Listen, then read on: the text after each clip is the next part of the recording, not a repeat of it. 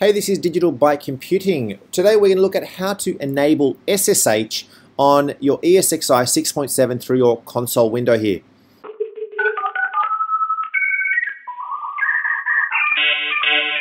So my name is Emilio, I work in the IT industry and we're going to look at how to enable SSH from the console. You may already know how to enable SSH through the vSphere web client, but we're going to do it from the console. The steps are very easy. So here we are logged into our, we're powered up on our console. You see the standard VM console here. We're going to say F2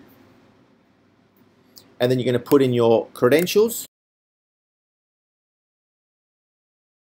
And then all you're going to do is go down to troubleshooting options and press enter. And you'll see from within here, I've got enable SSH. Nice and easy. You've got SSH is disabled. We're going to click on enter. It now will say SSH is enabled. I can now escape out of this.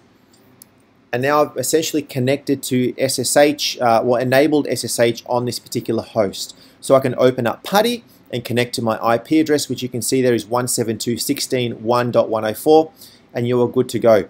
To go and disable that, literally I do the exact same thing, F2, and then down to our same area, troubleshooting options,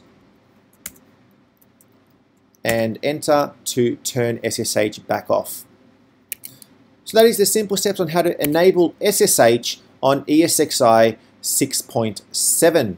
Thanks for watching. Love it if you commented below and let me know what you think, and we'll talk to you next time. So if you found that video helpful, please like it and subscribe to my channel Digital Byte Computing just on the button there for more videos.